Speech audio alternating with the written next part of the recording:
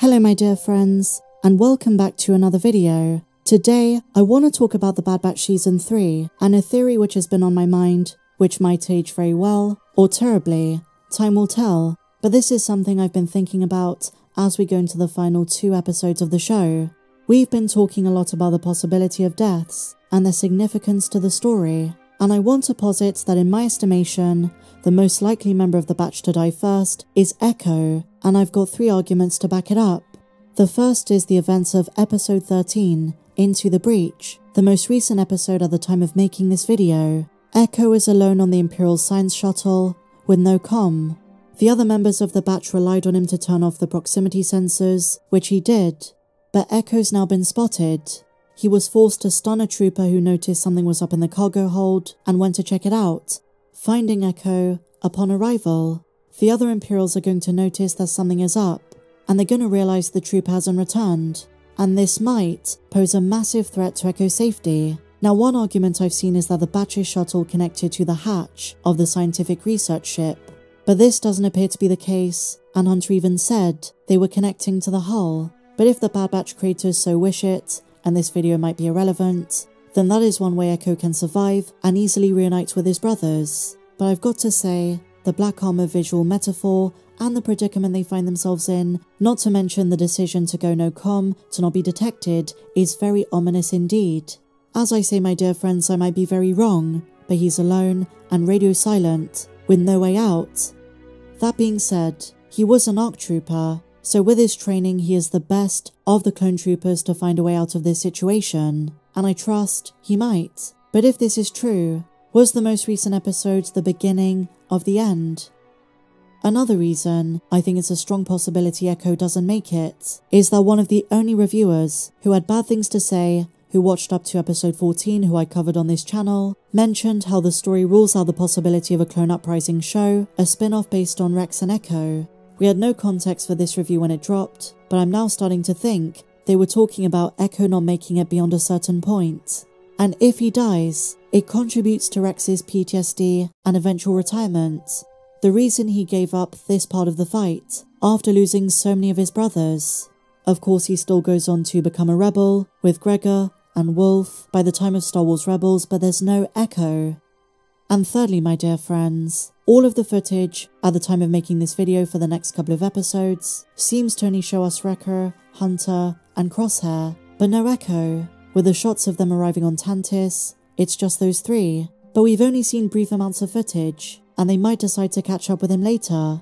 But there is a chance Echo is captured and handed over to Hemlock.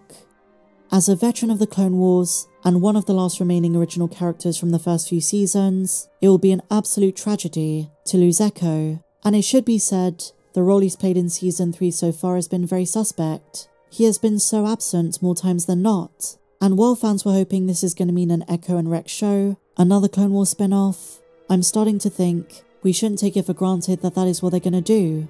Echo was not just helping Rex, but also going on missions of his own, and fans have been calling for more screen time for Echo.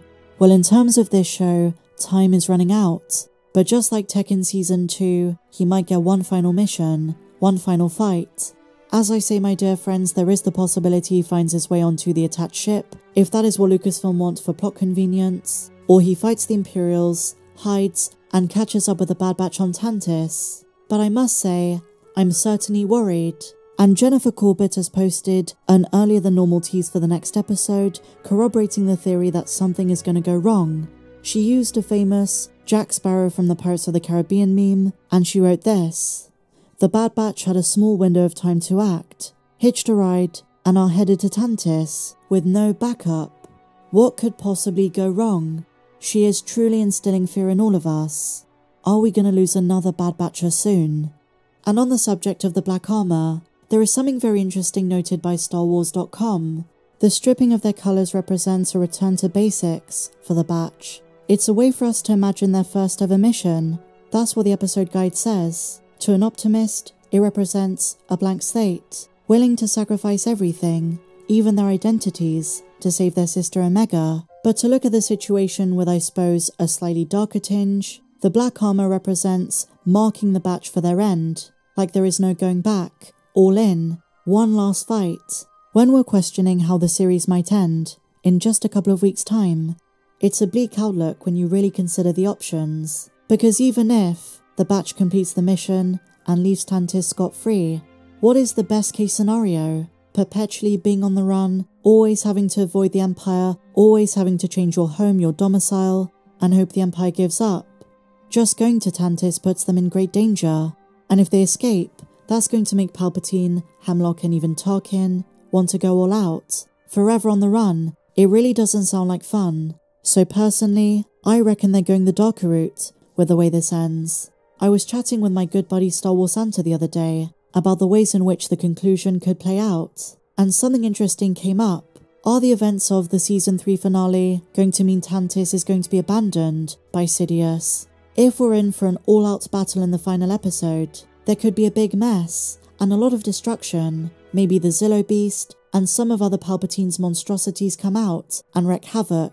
This could mean a minor defeat for Palpatine and moving his projects away from Wayland and onto Exegol. And yes, my dear friends, this early in the timeline, decades before the sequel trilogy, he had already been working on Exegol by the time of The Empire Strikes Back, so it's not too far-fetched to assume the Bad Batch could show us why, and a move there could be imminent.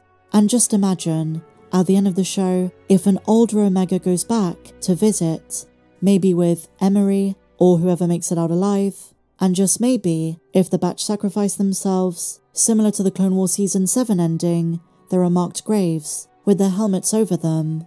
Although just like Tech's goggles, this is very likely to be on Parbu, but just Omega remembering her brothers. And you know, the saddest thing about if the mission goes wrong is how badly Rex and Echo wanted to free as many clones as they could. An Uprising series would be amazing. Rex in Star Wars Rebels kind of teases they tried something like this, but they never mentioned if Echo was necessarily there. Echo's been through so much, surviving almost certain death. He has become one of my favourite members of the Batch, so I really hope he doesn't perish. And did you know, my dear friends, a very fun factoid? In George Lucas's original plans for his sequel trilogy, the story had a rebellion led by former stormtroopers. After the fall of the Empire, these troopers were supposed to rally their forces and fight back against the newly re-established New Republic government. While the troopers were destined to lose to the heroes of the New Republic, it still would have been interesting to see how the stormtroopers organised and how they would retaliate. We're kind of seeing something like this in the Mandalorian era, the rise of the Remnant, eventually the First Order, and in kind of an inverted way, if Lucasfilm Animation decide to go the Clone Rebellion route, it's inversing the Stormtrooper Rebellion to a Clone Rebellion, not against the Republic, but against the Empire.